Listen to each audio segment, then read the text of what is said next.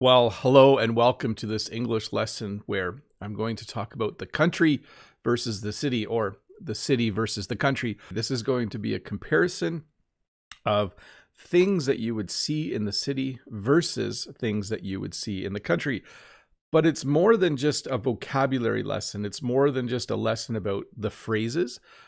It's a lesson about how to compare things in English. So I should have put that in the topic as well, because you'll hear me use a lot of phrases where I compare one thing to the other. That's where you look at the things that are the same, or I will contrast the city versus the country, where I'll look at how things are different. So listen closely to the phrases I use. Listen to the sentences that I use as well during this lesson, because it will be more than just a lesson about factories and farms and all of the differences and similarities of the country and city. So listen closely.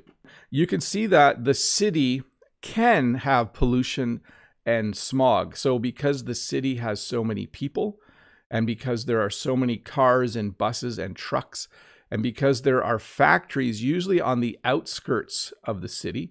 When you talk about a city, when you talk about the outskirts, it's the area immediately around the city. Sometimes there are a lot of factories, and so you have a lot of pollution. This is a problem all over the world. It's more of a problem in some countries than others. It really depends on how your government regulates pollution. In Canada, we do have pollution. In fact, we get a little bit of pollution from our neighbors to the south. I won't mention what country that is. I don't want them to feel bad, but we do get some pollution. In the country, you have what we call clear blue skies, okay? I know the state of Montana, I think it's called Big Sky Country. So if you ever visit the United States and go to the state of Montana, where there are many, many farms, maybe Brent can verify this because Brent is American. Brent is from American English with this guy. But I think Montana is called Big Sky Country. When you are out in the country, the skies are usually very blue, and the skies just look enormous because there are no tall buildings. And so you can see very clearly. So when we compare and contrast the city versus the country, first of all, the city might have some pollution. There might be bad air quality. The countryside generally doesn't have that ever. Let's go to the next slide here. In the city, you will most likely have public transportation. And in the country, you will most likely see a lot of pickup trucks. So one of the advantages of living in the city is that you have buses, you have a subway, you might call it a metro, you might call it, you might just have the train, you might take a streetcar or a city bus. It's very cool when you live in the city because you have access to so many ways to get about. In English, when you need to get about or move about, it just means you need to get from one place to another. So you have public transportation. That's the general term for all of it. In the country, people have cars, they drive vans, but you'll see a lot of pickup trucks. When I go for my walk along my road, mostly I see pickup trucks going by. They're not all farmers, but many of them are farmers. So a big difference between the city versus the country is you will see a lot more public transportation in the city, and you will see a lot more pickup trucks in the country. So I mentioned this a little bit already. On the outskirts of the city, you will probably have many factories. If you go to Toronto, there are many factories that I drive past on my way to the city of Toronto. There are car factories. We also sometimes call them plants. So I have a friend who works at the car factory, but I actually say he works at the car plant. So, excuse me, in English, factory and plant are interchangeable sometimes. So we have car plants where it makes it sound like they grow cars there, doesn't it? But that's not what they do. We have factories. Out in the country, you have more farms. We have laws in Canada, and there usually are laws around the world that factories need to be in certain areas. And we usually do not allow factories to be built out in the country. We want to maintain the countryside. So yeah, Brent is asking if I'm going to talk about the different smells. I actually have a slide for that, Brent. It's a little towards the end. You might be gone for work by the time I get there. So factory versus farm. Yes, we don't build factories out in the country. So in the country, you will see more farms. A farm can have a barn, sometimes a machine shed where they store their farm equipment. And then there's usually a farmhouse as well. Which leads me to my next slide.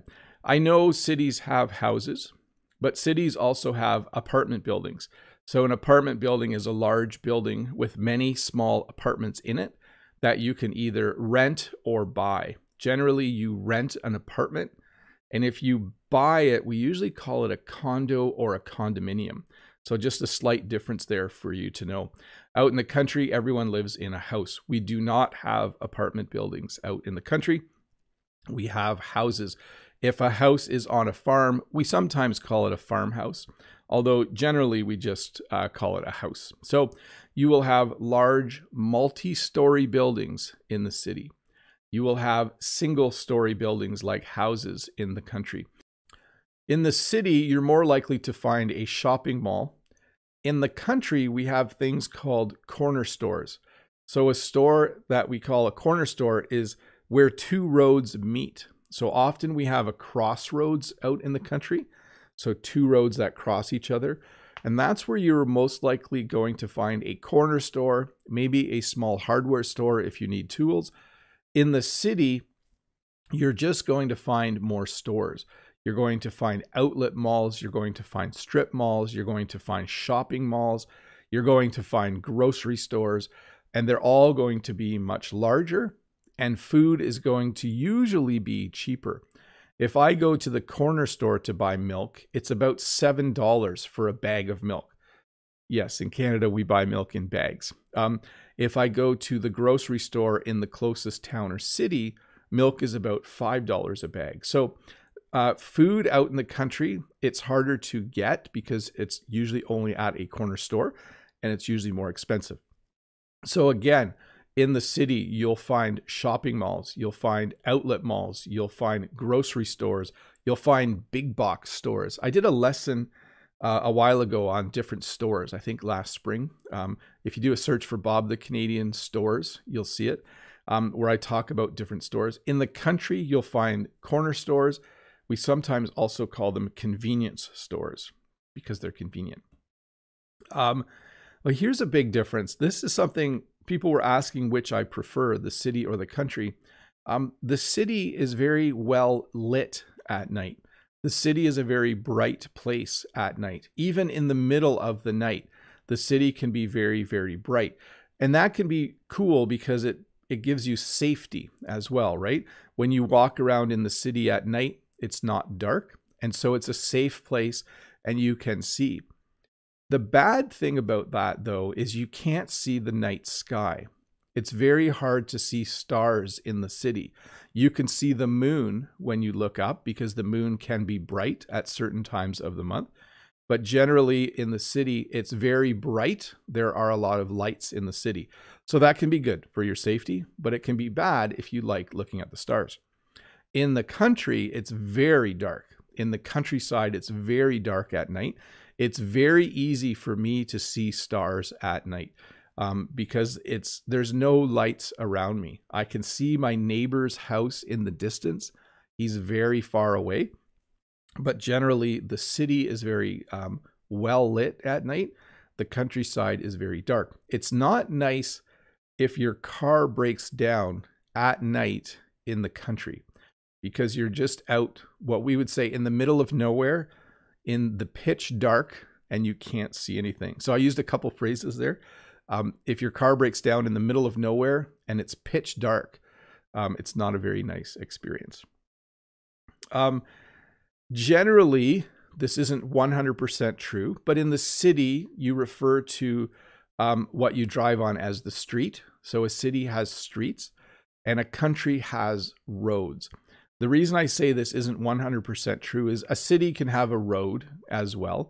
A city might have an avenue or a boulevard or a street or a road, but generally we would use street when we're talking about the things we drive our cars on in the city. What street do you live in? What's your house number on that street? Okay. In the country, we generally refer to them as roads. I live on a road. You might call it a country road. There are paved roads and dirt roads or gravel roads out in the country, but generally just a slight distinction. If you are in the city, you probably live on a street. If you are in the country, you probably live on a road. And again, remember, in the city, you might live on an avenue or a boulevard or a cul-de-sac or a street. There are many names for different roads in the city. Notice I use roads. Never mind. Let's keep moving. In the city, you will usually find buildings. Sorry, I'm just going to check my notes here to see how far along I am. Sometimes I lose track and I spend too much time talking about each item. So give me 2 seconds here. Oh yeah, I should really speed up a bit, shouldn't I? In the city, you find buildings. Generally, every square foot of a city has a building on it or is covered in concrete. Sometimes you will have parks and gardens or what we might call green space. It's nice when a city has a lot of green space. So that's a place where you have grass like a park. In the country, you mostly just see fields. When I drive to work, some of you who have watched my other videos, you'll notice there's just fields. If I show you a scene out the window of my car, I'm surrounded by fields. So this isn't 100% true. Sometimes in the city, you'll have vacant lots or you'll have undeveloped areas. But generally in the city, there are lots of buildings, and in the country, there are lots of fields. In the city, the side of the road usually has a sidewalk. In the country, the side of the road usually has a ditch. So a sidewalk is a concrete or paved area. It might be gravel or stone that you walk on. And it's just a nice way to safely walk in the city. Out in the country, we do not have sidewalks. We have the side of the road. So when I go for a walk, I walk along the side of the road. There is no sidewalk there. It's just the edge of the road. And then every country road usually has a ditch. A ditch is where they remove the earth so that water can flow away when it rains. So if you look here, you can see the water at the bottom of the ditch. So in the city, you have a sidewalk. In the country, you have a ditch. Very different things on the sides of the road. In the city, you are more likely to have a traffic jam or be caught in rush hour. So again, I do want to mention, I'm using a lot of phrases to compare things. So I'm talking about one thing versus the other. So if you listen to how I describe it, the format I use, that's as important during this lesson as the words I'm teaching you. So in the city, you will have rush hour, but out in the country, it's just open road. I always laugh because my phone at the end of every day, it tells me what the traffic is going to be like on my way home. And it usually says, traffic is light, you'll be home in 21 minutes. Every day it says that, because when I drive home, I see maybe 4 cars on my way home. Okay. I do not experience rush hour. So in the city, you have traffic jams. In the country, you have open road. You don't always have traffic jams in every city. Some cities are very well designed. They analyze the traffic flow and they design their city to allow traffic to flow smoothly. But generally in the country, you will have open road. Let me see here. Yep, we're good. In the city, you are more likely to have crowds. In the country, you're more likely to experience solitude. You're more likely to be by yourself if you choose to be. I know when I go to the city, I love the crowds. I love going to downtown Toronto and I like walking along. Notice I pronounced, so when I say Toronto slowly, it sounds like that, but I really usually just call it Toronto. So let me use my normal voice. When I go to Toronto, I love the crowds. I just love the fact that there's people everywhere. It's super fun. You just see people walking, and there's people from, every part of the world living in Toronto. But in the country, when I go for a walk, I'm by myself and I have a lot of solitude. I can just enjoy myself as I walk along, and it's very, very peaceful. So Brent from American English with This Guy asked about this earlier. We're just going to talk about smell. The city smells in some spots and the country smells, but for different reasons. A lot of times the city will smell because it's not very clean. Maybe the sanitation department hasn't cleaned up and there might be lots of garbage. The yellow thing way over there is called a garbage dumpster. You might have a lot of dumpsters full of garbage. Your city might just have lots of garbage laying on the street that needs to be cleaned up, and eventually that smells. Factories can pollute the air and cause the air to smell as well. So cities can smell. Thankfully, the city of Toronto is a very clean city. That's the city I have the most experience with, by the way, is the city of Toronto. It's a very clean city. It doesn't smell a lot, but it does smell sometimes when I go there. The countryside smells for a different reason. Usually it smells when farmers spread manure on their fields. So manure, for lack of a better way to describe it, is poop from animals. And usually farmers spread it on their fields because it's good fertilizer. But it certainly does smell. It's not the nicest smelling stuff in the world. One of the things that's really annoying about living in the country is that the internet is very slow and it's very expensive. The internet that I use here is very expensive. The speed is enough to do a live stream, but it costs about 5 times more than it would in the city. In the city, internet is very fast and internet is very cheap. In the countryside, internet is very slow and internet is very expensive. So it's one of the things where thank you for being members, because my internet connection here is very expensive. So you help pay for that. So that's awesome. If I lived in the city, it would just be a lot cheaper. So it's too bad. But I think that's the way it goes. I'm hoping that Elon Musk is building a satellite internet system that's supposed to be good for people out in the country. We'll see when that's available. I'll get it and I'll let you know. And then related is the fact that out in the country, your phone has bad reception. So that's how we talk about when you don't have any bars. Like when you look in the picture there, you can see it says bad reception and there are no bars on their phone. So out in the country, sometimes your cell phone or smartphone doesn't work. There are places where my phone doesn't work, even in this amazing country of Canada. But in the city, you usually have great reception.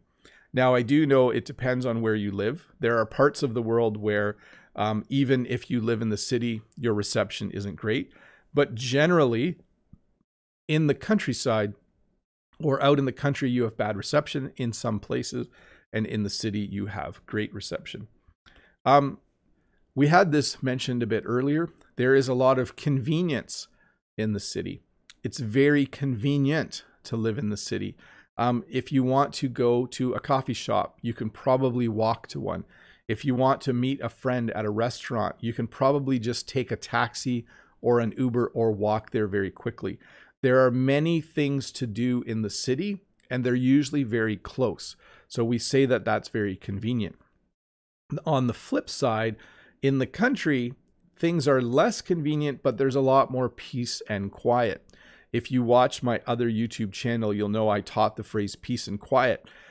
Peace is when things are calm, and quiet is when there's no noise. So sometimes it's a trade-off, okay? A trade-off is when you know something isn't great, but there's benefits anyway. So in the city, you don't have peace and quiet, but you have a lot of convenience. But in the countryside, you don't have a lot of convenience, but you have a lot of peace and quiet. So it's kind of a trade-off. You have to decide which one do you like better. I like peace and quiet more than convenience right now. But as you heard, when I get older, I might prefer convenience over peace and quiet. Bernadette, thank you so much for becoming a member. You're awesome. That's great of you. Thank you for supporting my channel and the work I do. In the city, you have a lot of pedestrians. In the country, you have a lot of tractors. So this isn't 100% true. When you drive out in the countryside, you might see tractors, but you probably won't see pedestrians. In the city, you will see pedestrians. Pedestrians are people who walk on the sidewalks. At least they should walk on the sidewalks. But definitely in the city, you will see pedestrians. And in the country, from time to time, out in the country, you will see tractors, especially during harvest and planting season. So in the spring and fall here in Canada, you see a lot of tractors out on the roads. In the spring, when they are planting, they're driving from field to field. And you see them a lot in the fall when they are harvesting. In the city, you have neighbors, and you probably can hear them through the walls if you live in an apartment building. In the country, you have neighbors, and sometimes they're literally that far away, okay? So it's just a difference in distance, okay? When you live in the city, you might know your neighbors well. When you live in the country, even though they live far away, you also usually know them very well. So I have neighbors that live 3 or 4 kilometers away from me, and I still call them my neighbors, and I still talk to them all the time. They are my neighbors. When I go for a walk, I walk past a couple of different farms, and both of those farms I consider my neighbors. So both the city and country have neighbors, but when you are in the city, they are very close to you. When you're out in the country, they are a little further away. So there's animals in the city and there's animals out in the country. They're a little different. In the city, you might have pests. So pests are things like mice and rats and different rodents. You might have squirrels and raccoons in your city, depending on where you live in the world. I know there are cities that have different pests than what we have here in Canada, but you definitely have animals when you live in the city, and they can get into your garbage. They can get into your trash. It's not always a nice thing. Out in the country, we have animals as well. We would call them wildlife instead. So we have things like deer. We have raccoons and squirrels as well. But certainly you have animals, whether you live in the country or you live in the city. I think I got this mixed up. I think I put the wrong one on the wrong side. In the country, you have scenery. People like to go for a drive out in the country because there's a lot of beautiful scenery. You might have something like a sunflower field. You might have just really large areas where there's crops growing. So out in the country, there might be more trees. There's a lot of scenery.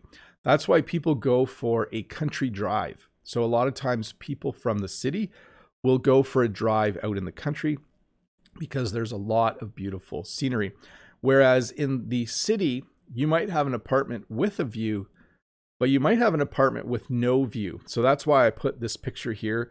So this apartment has a view of the wall of the next building. So there's a big difference between what you see when you're out in the country versus living in the city. Sometimes in the country, you have beautiful views and there's lots of scenery. My drive to school is very, very beautiful and very, very enjoyable. When I lived in the city, I had literally had a bedroom in a basement, and my view out of the basement window was of the wall of the house beside me. Let's see here.